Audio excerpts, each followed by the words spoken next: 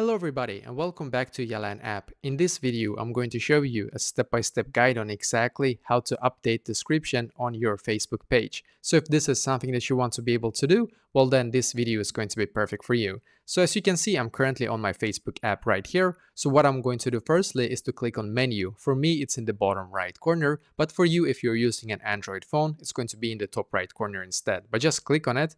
And as you can see, you should now be taken to this page. Now what you're going to do on this page is to click on the arrow pointing down. Just as you can see your name in the top left corner, and then all the way to the right is like an arrow pointing down. So just click on that arrow and then switch to your page in here. So I'm just going to switch to my Facebook page in here real quick. And as you can see, you should now be taken to this page, which is great. So on this page, what you're going to do, you're going to go into your home page right here. And then what you're going to do is to click on your profile picture in the top left corner. So just click on it. And as you can see, it should now take you here. So now in here, you're just going to find the three dots. For me, it says advertise, and just to the right, there's like three dots. So just click on it. And as you can see, it should now take you here. On this page, you're just going to click on edit. So click on edit.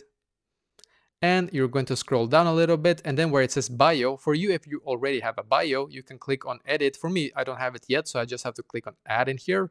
And in here, you can now start updating your description on your Facebook page. So you can write up to 255 characters in here, as you can see, and then click on save in the top right corner. So this is basically exactly how to do this.